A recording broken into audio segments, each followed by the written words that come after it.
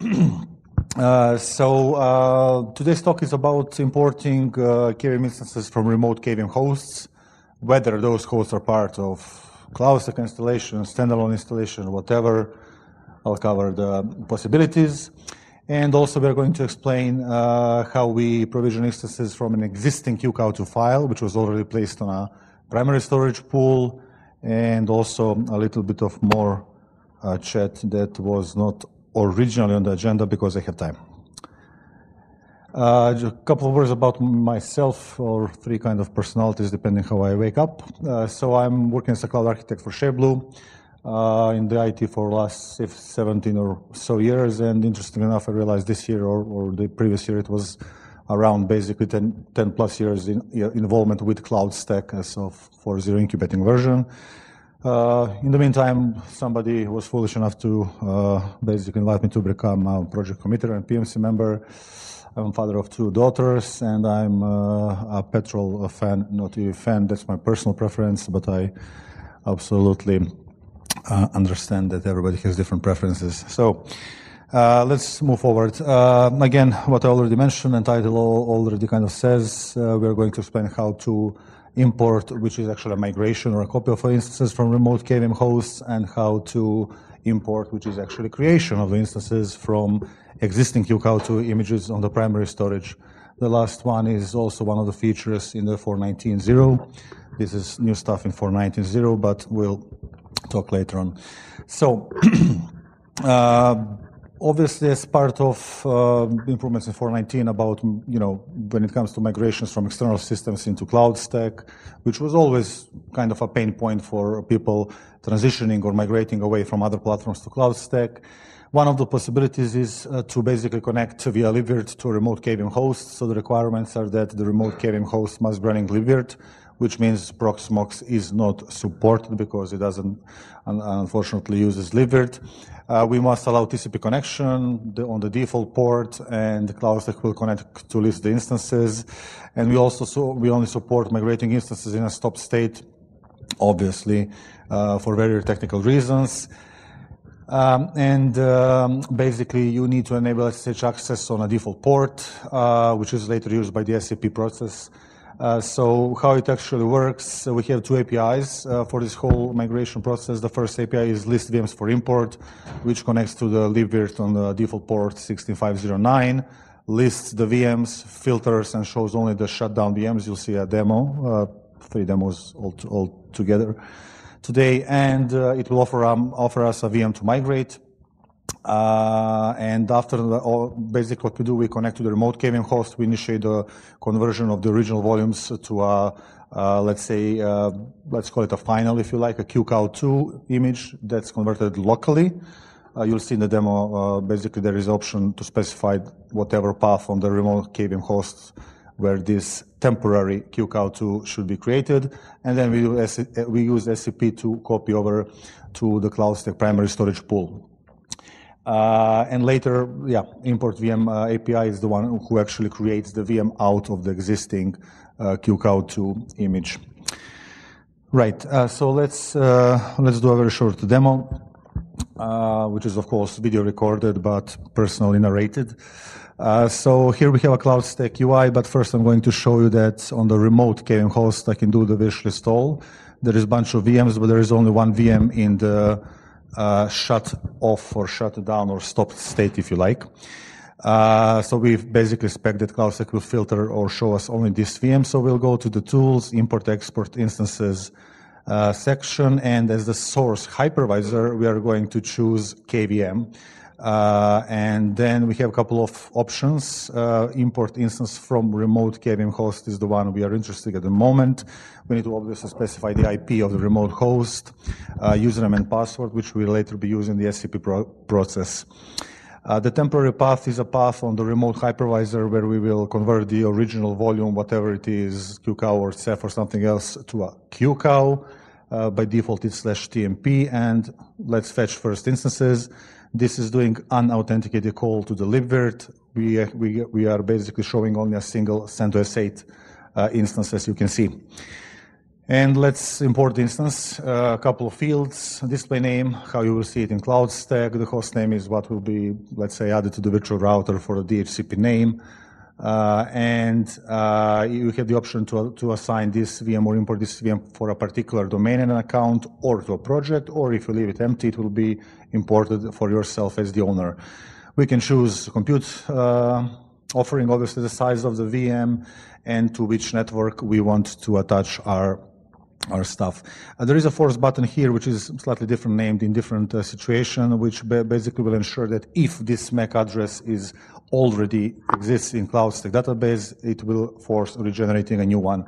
Importing instances, now this is not an edited video, this is really live. Why it was so quick, it was 4 GB empty image, really, not really operating system installed.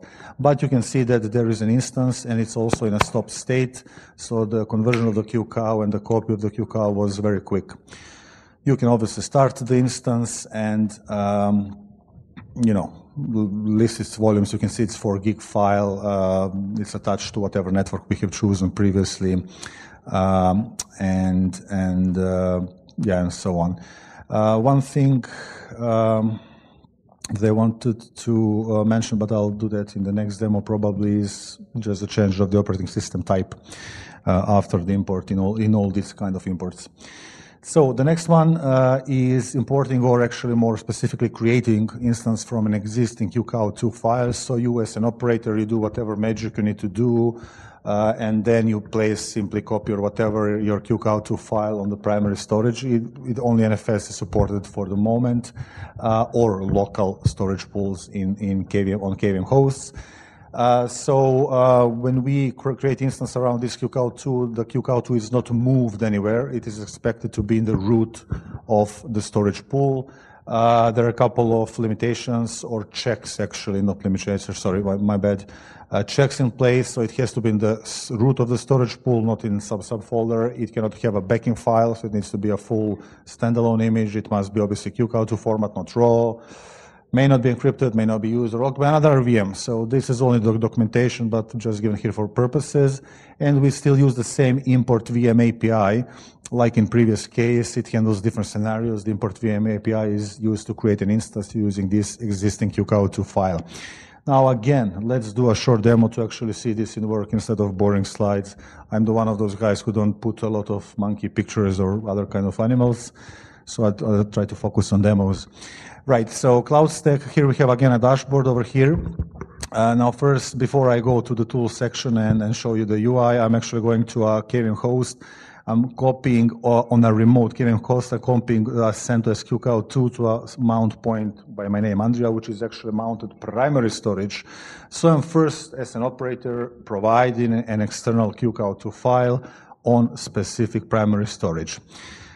Now, let's show primary storage pools in CloudStack. You can see we at the moment have 2. I know that I've mounted the first one, so that's the one where I expect my QCOW, CentOS 8.QCOW to live.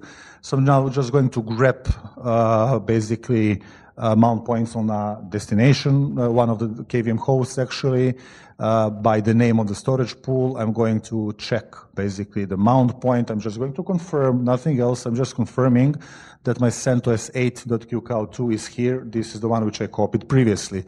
So I've done the preparation. I provided quick camo image info. You can see it's 4 gigs in size. In reality, it's an empty image, so that the demo goes very fast. That being said, let's move to CloudStack. We'll close the infrastructure menu, open the tools. Again, import, export instances. And this time, again, source hypervisor KVM, but this time I'm going to choose to import from local shared. In my case, this is shared storage pool, so I'm going to choose just a shared storage pool and choose the one where I prepare my QCOW2 at or on. I'm going to paste the name of CentOS 8.QCOW2, which is exactly the name you could see listed on the mount point, the file which I provided previously as an external operator, let's say. And I'm going to hit import instance, similar wizard. We give the display name. Host name is optional, otherwise it's the same as the display name. Domain and the project, you can assign this VM to another a domain or an account or another project. Otherwise, it will be imported for yourself as the owner of this instance. That being said, compute offering, something we will choose, again, to which network to attach it. And that's pretty much it. Yeah, you can always use the force button to override and regenerate meta address if needed, but this is literally live time. Why? Because we just created database records. That's all. No interaction with external components.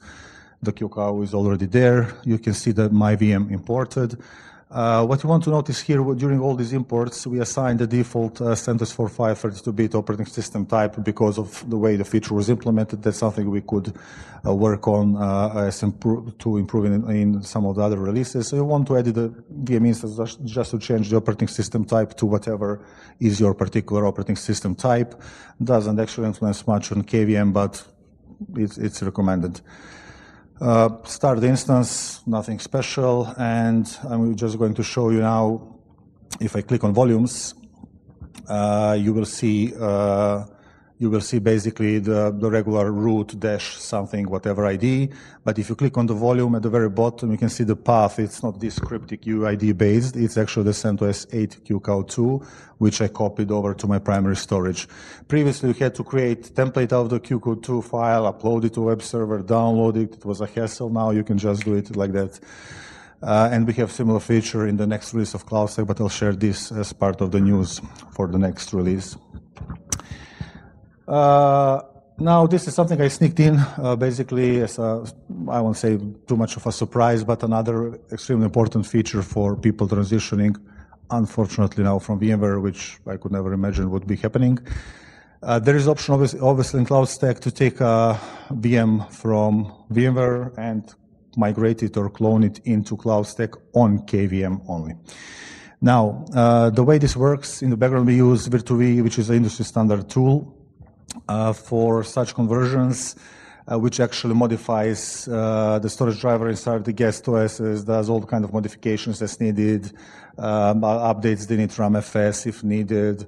On Windows, for example, it will even change the registry, Windows registry, to ensure that the virtual drivers, KVM virtual drivers, are loaded at the boot time, which, you know, is always a hassle. You need to attach a second disk, so it loads the driver, then detach it, and then only the first disk can be, you know, all that kind of stuff. But basically, the whole conversion is done without human intervention, so to say. Nothing to change yourself inside the operating system. Now, the success conversion depends purely on the Virtuv success. If you use Ubuntu 22.04 or EL8 based operating system, it's using some older version 1.something4 of the Virtuv, which is decently old. But that's why we recommend using EL9, even if you're running CloudStack with Ubuntu base, which a lot of people are doing these days because of uncertainty of the EL clones. Still, it's recommended to have at least one cluster with at least a single EL9 host, which will do these conversions, because on EL9, the Virtuv version is newer, much newer, 2.3.4, which ensures much greater success rate. If you install Ubuntu, it will be the least success rate of all the, I'm talking about the host operating system. However, the support also depends on the guest operating system. So you cannot migrate, for example, Windows 11, which technically requires TPM device. On VMware, there is option, if it's a standalone VMware, to have a virtual TPM device. Now, there is no such support yet in CloudStack, but we've added this as a feature on a roadmap, and hopefully it will get in at a certain point in time. So it's impossible to boot Windows 11 without TPM. That's the technical limitation of the Windows 11. So just for example, but most of your workloads will be server-based. There is a number of simple requirements, which I'm not going to give here because this is just a quick overview.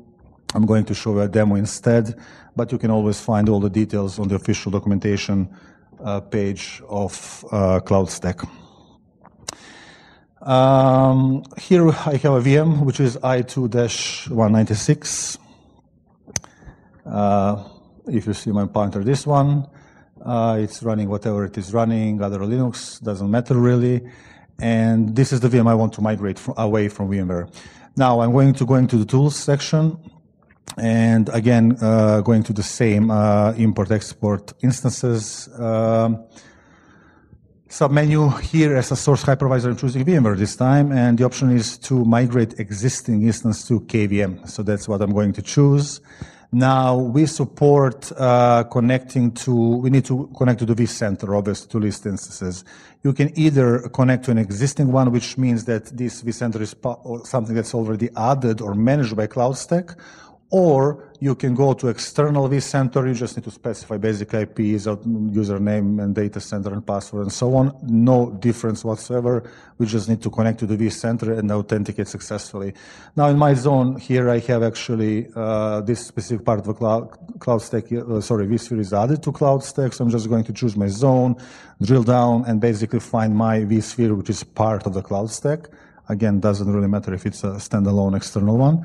It will list all the instances. However, the recommendation is that the instance is in a stop state, which indeed it is, as you can see over here. So that's the one I want to migrate. So I'm going to obviously choose this one and hit the import instance button. Same story, which hopefully I don't need to repeat, but the interesting part is you can always import this instance for another account, another human user, another company, another tenant, or to another project. These APIs can only be executed by the cloud administrator, which hopefully makes sense. So without basically now repeating myself, that's something you already know from last 10 minutes. And we can optionally choose which KVM host will do the conversion. This is where you can actually choose your EL9 from another cluster, even though you have another 100 hosts based on Ubuntu. And optionally, you can choose the temporary storage location for the QCOW file during the business. Here you have a profile of the VM, so it kind of just helps you. Let's confirm, it's 1 CPU and half a gig of RAM. So it basically helps you just choose the proper size, but you can choose basically whatever you want, really. Finally, let's attach to a proper network. And here we updated the UI. It's a little bit inconsistent. The force button here was changed to allow duplicate MAC addresses, which is still kind of confusing, but there is a pop-up which says that if the MAC address is part of the CloudStack database, which this one really is, because this is a CloudStack-based VM, it will regenerate or give you a random new MAC address. Hitting OK, this will take a lot of minutes. And obviously I'm not going to wait, or I didn't bother to cut the video. I'm just instead showing you the VM which I previously imported. That's pretty much it. It's a stopped VM. You may want, you can confirm the hardware profile. You can confirm that it's connected to a proper network which you've chosen. You can change the operating system type. Obviously here I've already chosen, but by default, as I said, it's CentOS 4.5 32-bit. So make sure just to do this extra step to choose the correct operating system type. And that's pretty much it. And after that, you're ready to boot the instance. And that's pretty much all. Now this process takes quite a long time. Because it copies, it boots the temporary VM, creates, but at the moment, it creates a local QCOW2 files on the destination, EL9, for example, based KVM host. It uses an NBD driver to set the backing file of those empty QCOW2 over HTTPS protocol all the way to the vCenter, all the way to the VMDKs. So effectively it boots the VM from QCOW2, but all the writes and modifications are sent to the VMDK. That's how it's implemented in this release. We have improvements in the next one. It modifies the VM, boots the VM, temporary VM, modifies it, injects virtual drivers if necessary. Sometimes it's aware, all right, this one has the virtual drivers, I'm skipping doing that.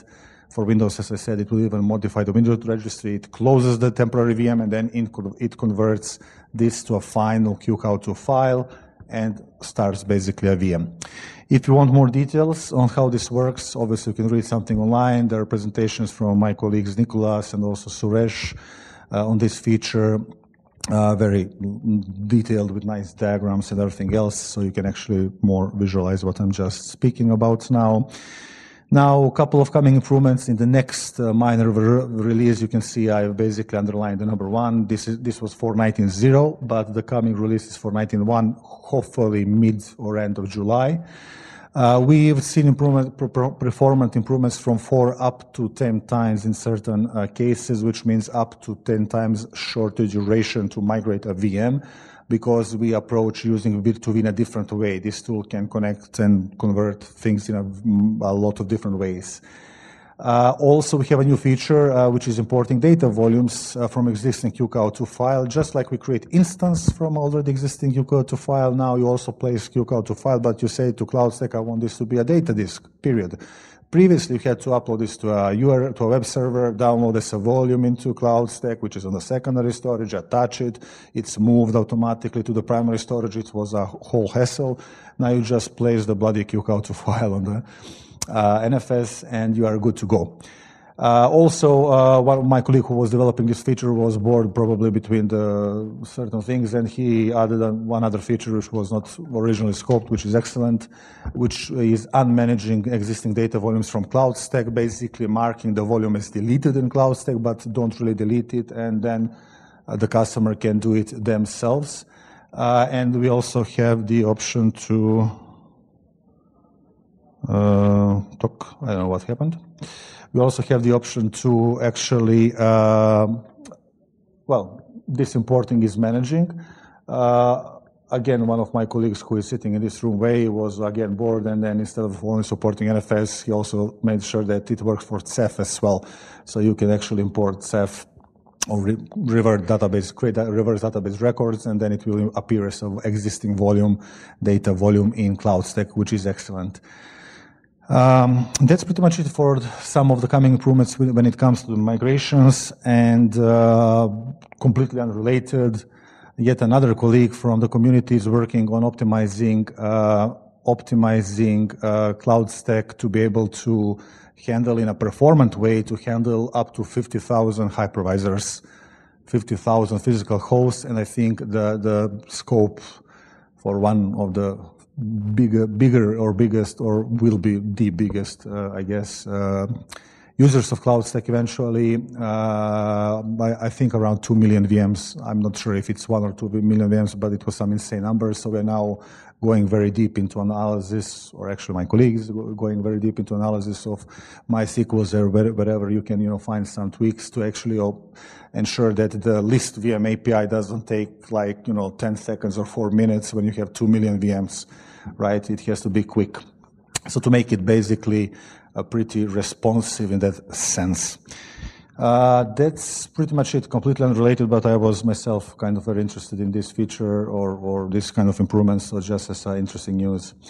We have a CloudStack collaboration conference coming in, 2024, which is this year, I guess, in Madrid, Spain, on the given dates. So feel free to either take a pictures or participate in the at least user at mailing list, where we kind of announce the call for papers.